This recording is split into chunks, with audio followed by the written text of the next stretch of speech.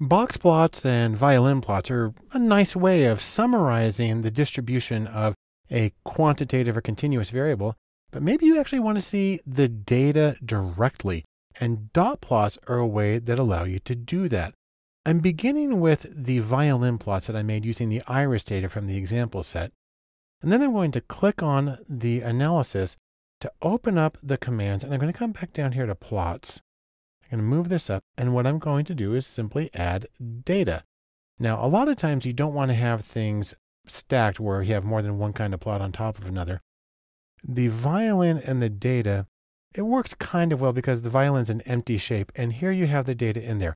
Now, what this is every data point in the data set, there's 150 in this particular case, and they go from the lowest score up to the highest score. And you can see how they approximately match the density of the violin plot. Now, this is called a jittered chart because really every dot should be exactly on a line here in the middle, but that makes it hard to tell how many there are in a particular place because they might lay on top of one another.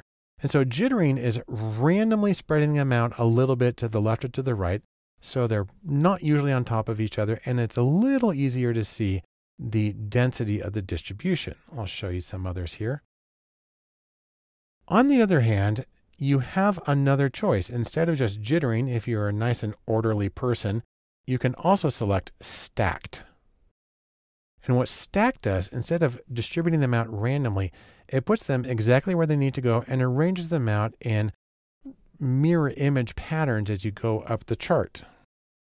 And so again, this will appeal to those of you who are very fastidious, but now you can see a little clearer the distribution of points at each value. And you can see really how the violin plot mimics that. I'm actually going to leave the violin plot on. Normally I would remove it because the two go together nicely. They don't compete. And then I'm going to come down here to where we have our same violin plots, but broken down by the species. I'm going to click on that to bring up that analysis. And then I'll click on data and I'll leave it at stacked.